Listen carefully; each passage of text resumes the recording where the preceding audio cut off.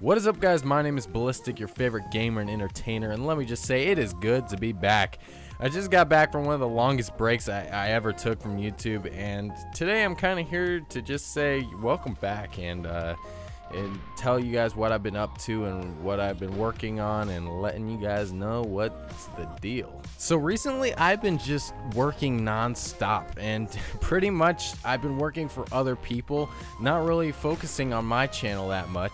If you guys have checked it out, the only stuff I've really been uploading are like little goofy machinimas that me and my friends make in Gary's mod that, you know, I kind of just had a few laying around and I felt like uploading just to kind of expand my content a little more, because I have been working with a lot of other people lately, and they're, you know, I've been working with Guitar Game Guy, and he has his machinima series, and it's, you know, it's freaking awesome. Writing's amazing, and just very creative, and I'm a very creative person, so I've really been trying to figure out my own flow. I've been trying to figure out how I can bring more creative content to the channel.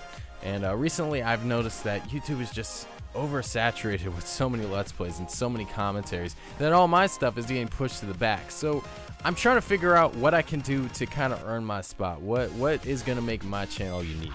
Not that I'm giving up on commentaries and Let's Plays, because I do feel like, you know, sure, I feel like everybody should connect with their audience and talk to them and just bond with them.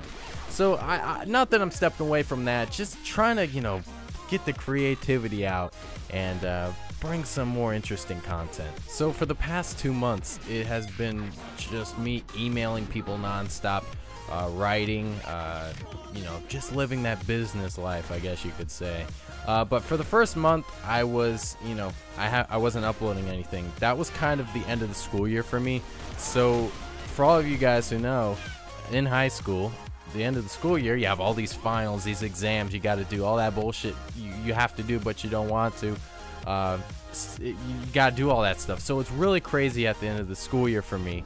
You know, high school anyways, you know, on a regular day in high school, it's like one giant episode of Mad Men for me. So at the end of the school year, it's like ×8 that. So whatever's crazier than Mad Men, I don't, Sex in the City, I don't know. But anyways, I'm just trying to get my point across. It has been very crazy. But I am on summer break now, so I am relaxing. I am hanging with friends and hanging with family, traveling, just having a lot of fun.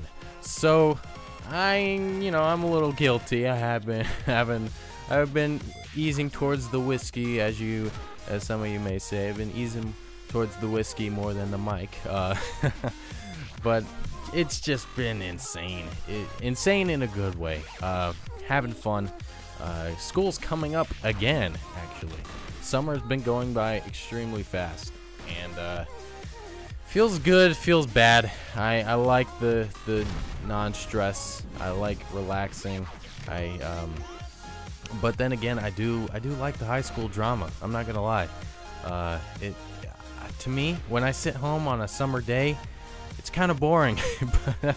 And then I go to school, and then, you know, she's sleeping with him and he's sleeping with her, so, you know, it gets kind of interesting. It's like a TV show. But now that I've kind of caught you guys up and I've told you what I've been up to, it's time to dive into this gameplay. I know I'm about 3 minutes late, almost 4 minutes late, telling you guys what game this is. But this game is actually called Verdun.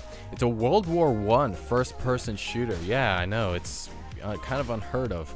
You usually see World War II or modern-day warfare type of games, first-person shooters, that is. But World War I, it's kind of, you know, you've never really heard of a game that's set in World War I. But let me just say, guys, I know first thing that comes to mind when a new first-person shooter comes out is, let's compare it to Call of Duty, let's compare it to Battlefield.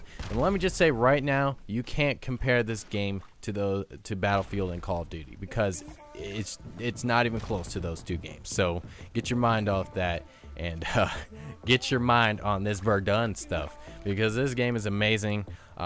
This game is all about tactics. As you can imagine, it's World War I, so it's pretty much all trench warfare. Meaning, if you're in the trenches and the other guys are charging at you, you probably shouldn't step out of the trench, because you're gonna get your ass shot. And I have done that many times while playing this game, and maybe you might see some in this gameplay where I step out of the trench. So pretty much how this game works, it's still in beta guys, so there's only 2 game modes right now, but literally the developers are doing an amazing job getting updates out there and really trying to push for a full release of this game. But the 2 game modes now, there's Team Deathmatch, which is a no-brainer. Team Deathmatch, kill the other team. And then there's Frontlines. Frontlines, how that works is one team is going to be in the trench and one team is going to be attacking, trying to get in the trench. If the team in the trench is, doing a good job defending, holding the enemy line back, they're going to push the enemy back and proceed to the next trench, and so on and so forth.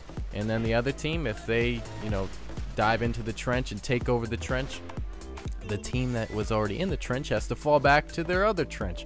So it is trench warfare. It's kind of like not really a domino effect, but just falling back, defending, attacking, you know, all that stuff.